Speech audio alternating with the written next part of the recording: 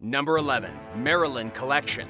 According to legend, in 2006, a London basement underneath a former orphanage was found to contain thousands of skeletons and other macabre items that became famously known as the MERRILYN Collection. The story claims that the bizarre objects once belonged to an eccentric man named Thomas Theodore MERRILYN, who, according to the official MERRILYN Cryptid Museum website, was a crypto-naturalist, fringe zoologist, and xenoarchaeologist.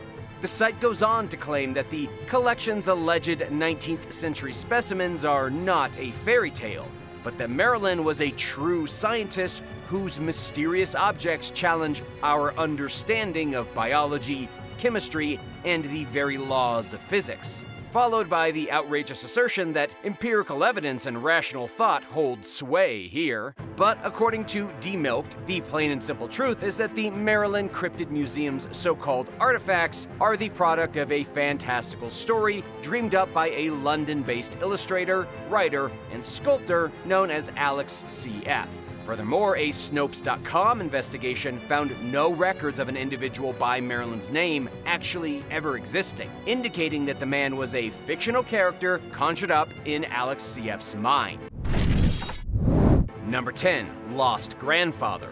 A family known as the Carrolls spent months digging for their long-lost grandfather's body before finding it buried 8 feet or 2.4 meters underground in their Long Island, New York basement in 2018, over half a century after the man, named George, had vanished. Even more strangely, they uncovered the family's patriarch's remains the day before Halloween, making some newsreaders initially wonder if the discovery was part of a spooky or perhaps sinister holiday gag. But the police assured the public that the gruesome find was entirely real. While all the family members could do at the time was speculate, they firmly believed that the remains belonged to the long-missing grandfather, who had disappeared in 1961. According to the police, the family was always aware of the man's disappearance and had long suspected he might be buried in the basement. On a hunch one day, the grandsons, Michael Jr. and Christopher, began digging.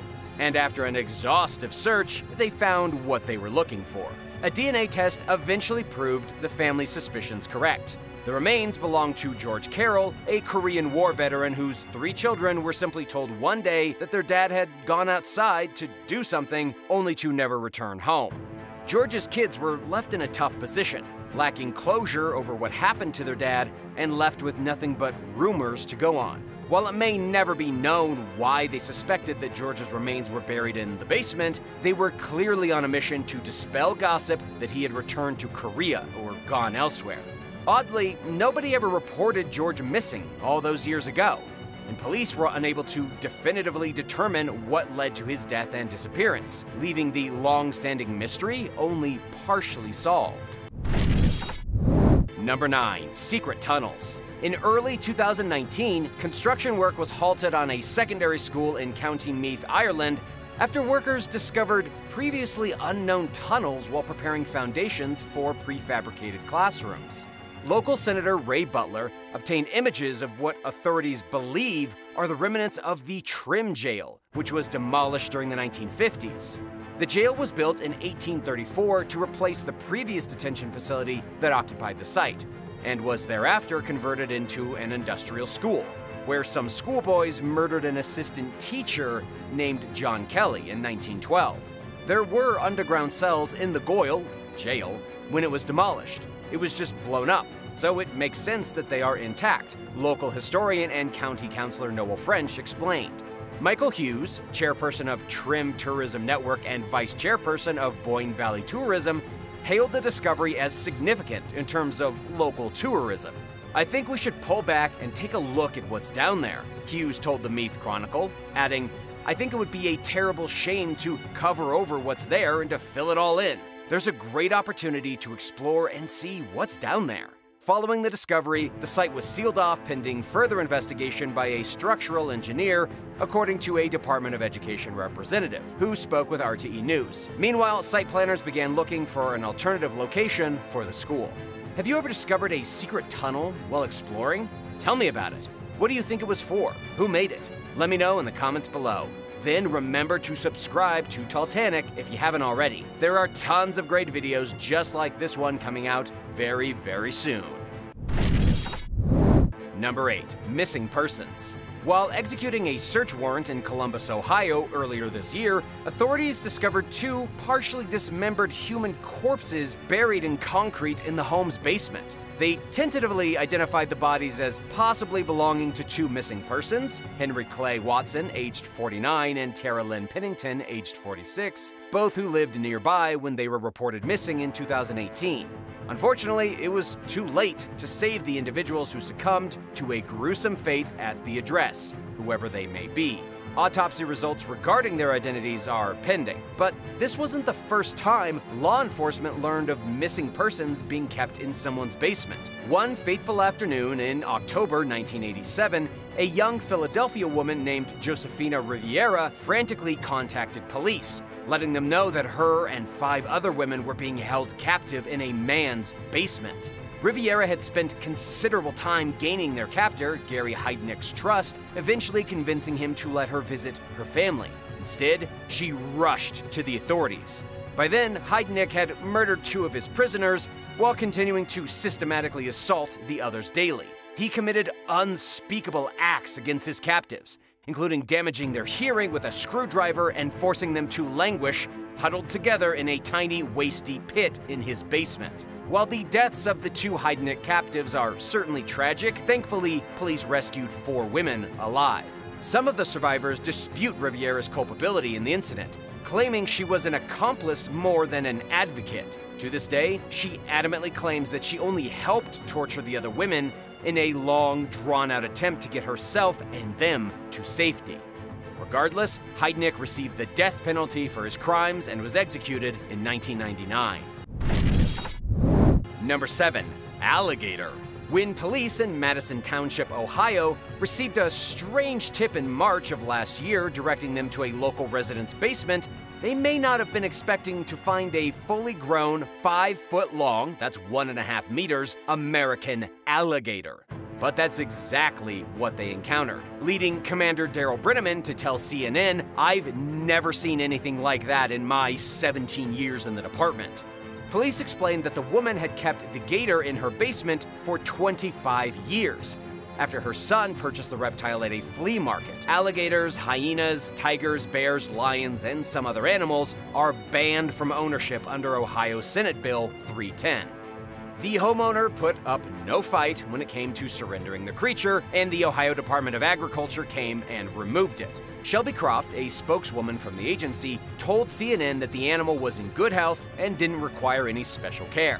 Officials transported the alligator to a sanctuary in South Carolina, where he is peacefully living out his remaining years. Number 6. An explosive weapon. It's not entirely unusual for World War II-era explosives and other weapons to turn up in Europe, the United States, and in some other places. Yet, these discoveries are always surprising to some degree, especially on the rare occasion that they happen within one's home. Recently, Dr. Ralph Haynes, a Durham, North Carolina homeowner, found a mortar in his newly renovated basement, prompting authorities to close down multiple streets in the area. The resident told ABC 11 that he had been renovating his home for about a month when he discovered the mortar in a crawl space. After noticing that the firing pin was intact, Haynes carefully moved the weapon to a separate garage and contacted the Durham County Bomb Squad. For the next 2 hours, the squad handled the explosive while residents in the area eagerly waited to go home. Earlier this year, another Raleigh-Durham resident found a similar mortar in the ground, making Haynes' discovery the second of its type in the area so far this year. Number 5. Skeletal remains. In late 2020, somebody discovered skeletal human remains in a basement inside an Avondale, Ohio home. Authorities responded to a call regarding a very old corpse, according to Fox 19, and began working diligently to identify the deceased individual, who was unrecognizable and had no ID near them. Along with the bones, investigators found a cell phone and the person's clothing, and considered both items crucial in their quest to figure out who they were. Initially, the local coroner claimed that these items were over a decade old.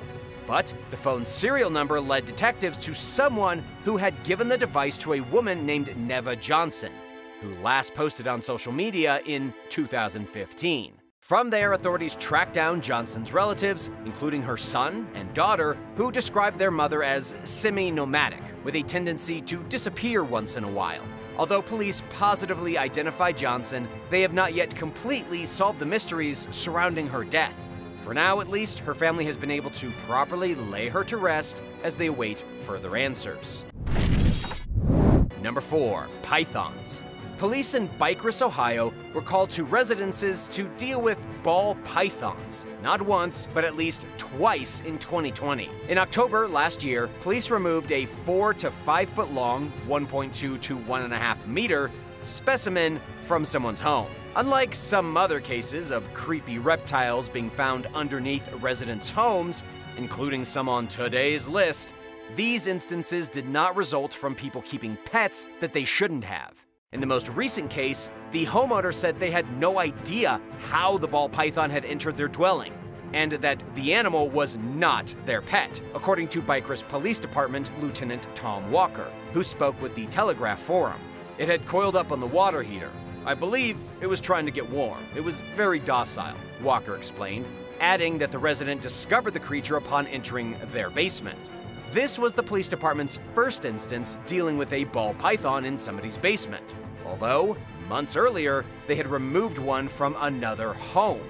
The incidents prompted law enforcement to urge locals to take proper care of their pets. Number 3. A vanished man.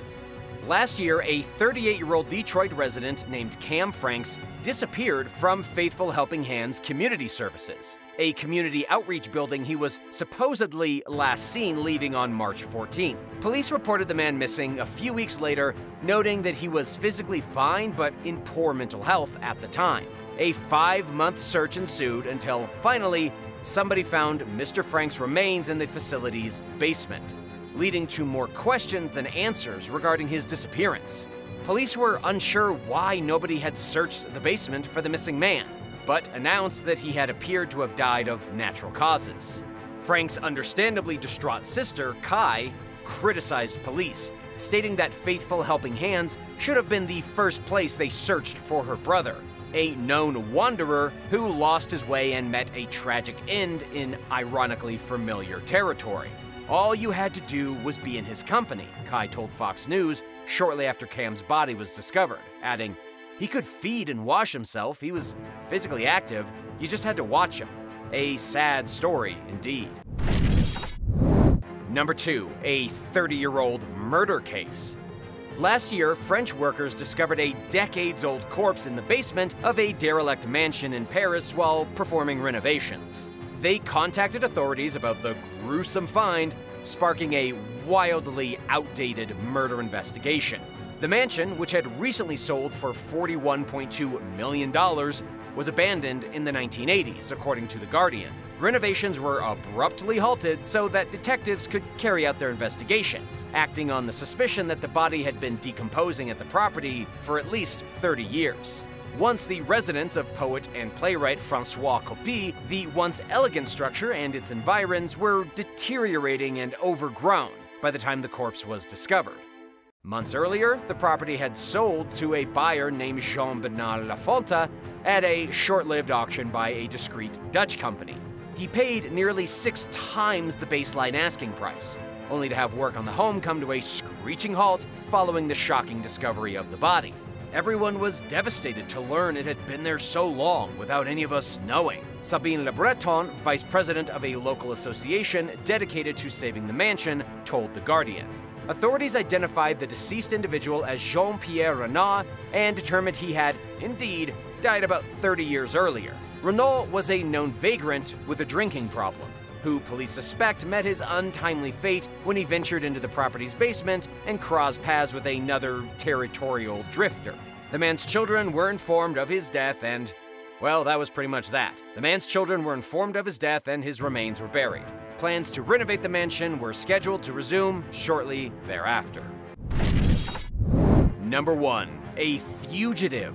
After being arrested on felony drug charges in October of last year in Antrim County, Michigan, 35-year-old Jennifer Andrea Robtoy managed to escape the police vehicle transporting her to her next destination, which was presumably jail. The regional fugitive team was deployed to apprehend the woman, and their investigation led them to a residence where they believed she was hiding out.